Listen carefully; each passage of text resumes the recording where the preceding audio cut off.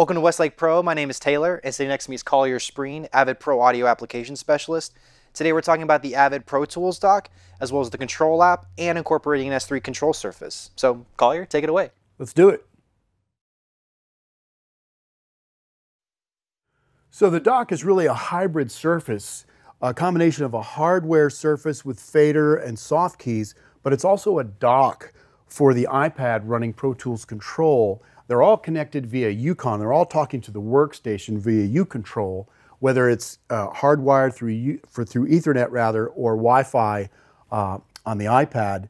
We've got soft keys galore. We've got transport. We've got a jog shuttle wheel that can be assigned to many navigational modes. We've got a 100mm fader, pretty much a match to any S3 fader, solo, mute, select key, record mode, even a meter, plus these touch strips, a horizontal and a vertical one, that allow you to assign any command or function to those soft key touch strips. There's also shift keys. There's one on either side that allows you a second layer, sort of a shift layer to almost all the soft keys on the iPad. There's also 4 encoders on either side, and we'll dive into those in a little bit to show you how those interact with the iPad Pro Tools Control app. The Pro Tools Control app is running on an iPad, and it's actually a standalone app. It's a free application on the iTunes App Store, but you can actually talk directly to Pro Tools without any of this. But with the dock, it becomes this really cool hybrid controller. I can access many things from it and access it as well from the dock. There's 4 main views on Pro Tools Control. There's the mixer view that gives you a mixer. There's actually a color universe bar that follows it displays the colors of the tracks of your session, and I can navigate to any track within the session from there and then control it from there.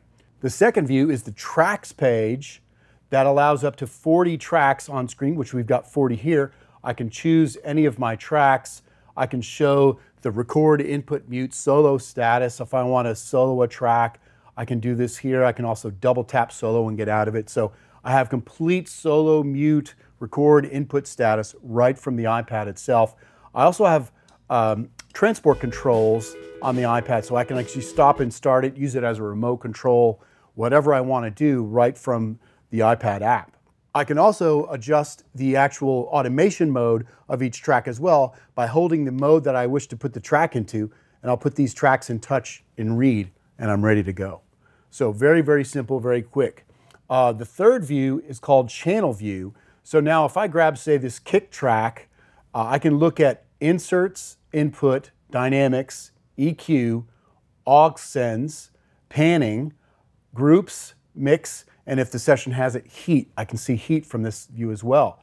So if I go to my inserts, I can look at my channel strip and pull it up, and I can either tweak the controls, the EQ from the dock, or I can actually use it right on Pro Tools Control as well.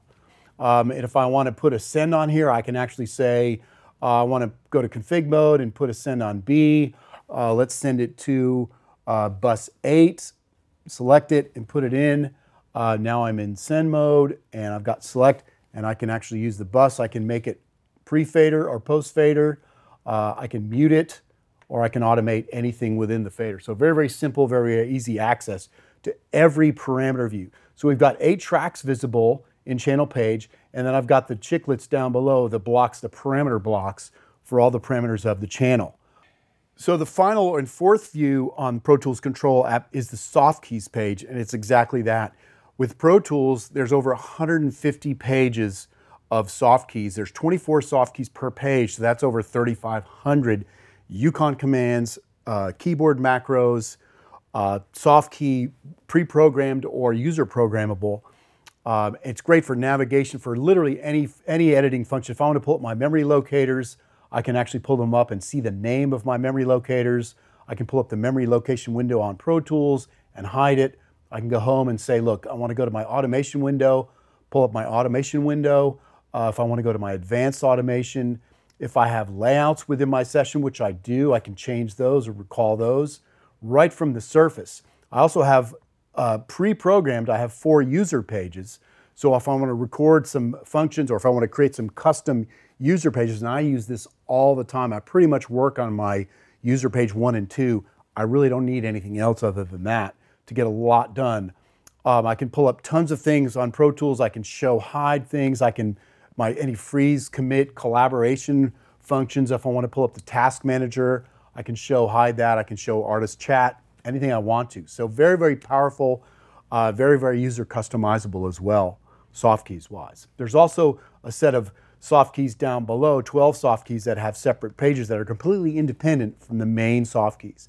And in the soft keys view, just like the channel view, I still have access to the 8 channels viewable but scrollable, and I have the universe bar that allows me to access any channel in my session.